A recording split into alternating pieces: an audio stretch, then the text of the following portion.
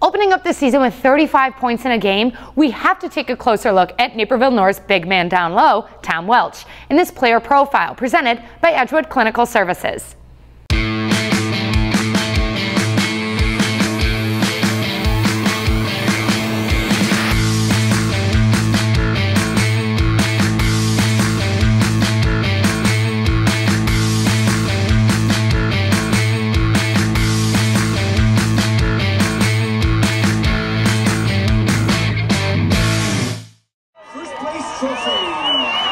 Unless you've been living under a rock, you're well aware of the three-time defending state soccer team that is the Naperville North Huskies.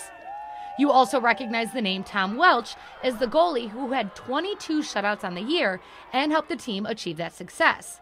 But are you aware that despite his dominance on the pitch, the 6'6" senior enjoys putting a basketball through a net rather than defending one? You know, it's tough to leave soccer, especially when you and your teammates accomplish something like this. But as a goalie, you know, you kind of just stand there and, you know, basketball you'll watch, you know, I'm involved a lot more and there's a lot more action. And so it's tough to leave the sport, but basketball is my love. So. You may not see it, but Welch thinks that the two sports are pretty comparable.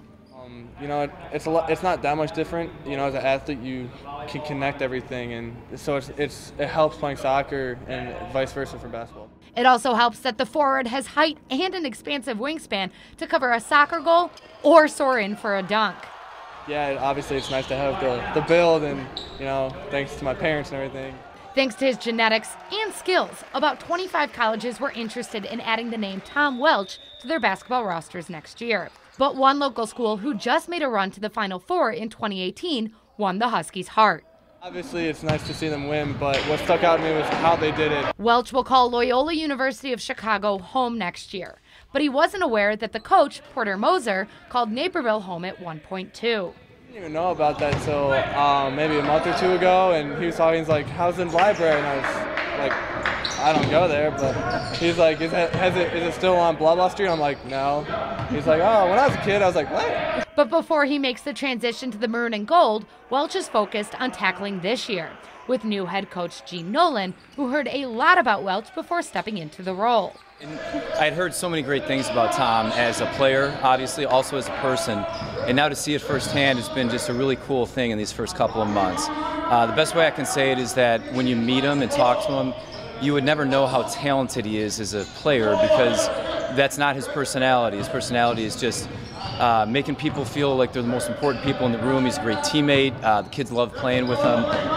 So really excited to get to coach him in his senior year this year. Coach Nolan is as excited to coach the senior as Tom is to play, in hopes of ending his Husky career as all seniors do. Just making a memory with these guys and getting as many W's as we can, and you know, finish my senior year outright. If you still don't know who he is, Welch will pick up that rock you've been living under and slam it through the hoop. For Naperville Sports Weekly, I'm Allie Coletta.